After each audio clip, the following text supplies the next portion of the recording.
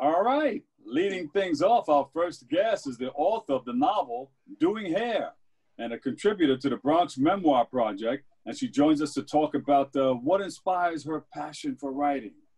We welcome to the show, Pauline Binder. Pauline, welcome, welcome, welcome. Thank you, thank you. Now, Pauline, you've been doing this type of work for some time. Tell us about it. Yes, well, I've been writing, ever since I was in high school.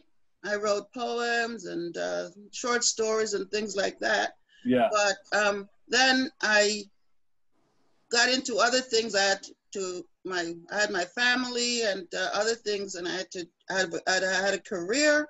So I kind of let it go for a while.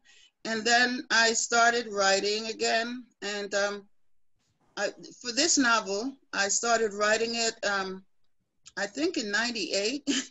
Uh-huh. And it won the first prize at the Bronx County on the Arts. They had a first chapter.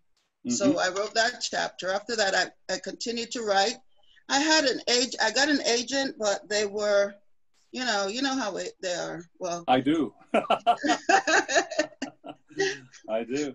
So fast forward, I joined a writing group at Kingsbridge Library. Yes. And in that library, I met a guy named Ted Mashinsky, and yes. he's the author of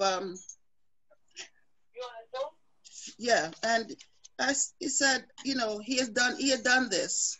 So I said, okay, I will try it. And I had my son and his fiance put it together, and here it is. We published it last year. Yeah, so that's great. So it took some time to do it, but as long as you got the work done. Yes, and I didn't do it, I wasn't writing continuously because I got kind of discouraged after the agent and blah, blah, blah. So, I didn't really, it wasn't like a 20-year, continuous writing. It was. Yeah. What was your biggest motivation in becoming a writer and an author? Well, I see things that I like to write about. I write poetry and just the experiences of life. I'm from Jamaica, and yeah, woman. We yes, man. And we all those things. I got inspired by the environment and everything. And you're a social worker also?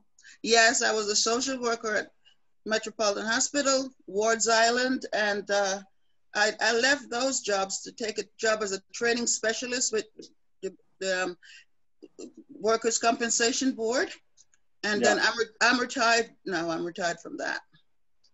Yeah. So how has all that work in the past helped you in putting together your book?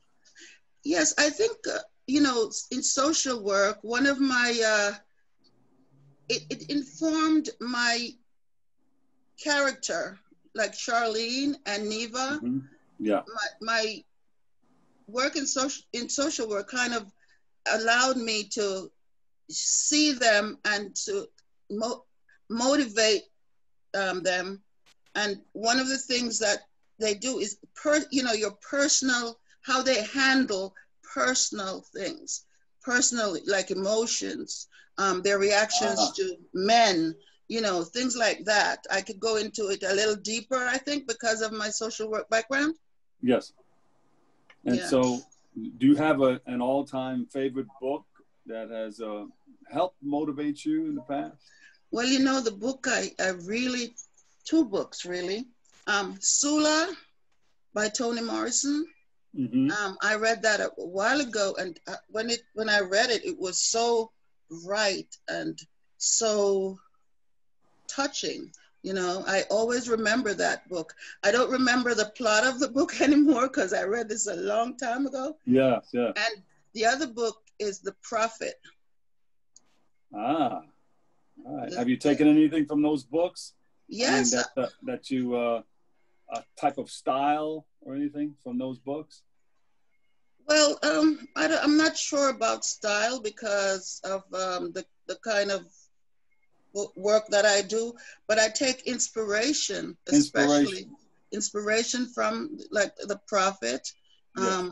I use a lot of that inspiration in my poetry, you know, and with Toni Morrison, I try to not be like her, but to get inspired by her, the way she writes so vividly, you know, that vividness. I like it's okay that. It's okay if you're like her, but they won't show because everybody has their own individuality, and your own personality will come out. Yes.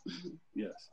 Now, can you talk about the essay contribution to the Bronx Memoir Project? Well, the contribution is I wrote when I came here in 1964, I write about how different things were here as opposed to Jamaica, and the goals and responsibilities, and how these things changed, you know, changed me and over time. And that's what I write about. I don't know if you'd like to hear just a little bit of the Bronx Memoir Project. Just a touch, yes. Just a touch. 30 seconds. Back in Jamaica, we had the idea that America was the promised land. Everyone who came home from America was dressed to the nines in stylish clothes and shoes. They had smooth complexions and spoke with a twang. They would give us children a shilling or two after they had changed their American money for Jamaican pounds and shillings. They were a lot more prosperous and generous than those who came home from England, or so it appeared. All right, I would like to read more. Okay, where can we go to find out more about the work that you're doing? Well, on Jamaicans.com, they have a lot of my work is on there.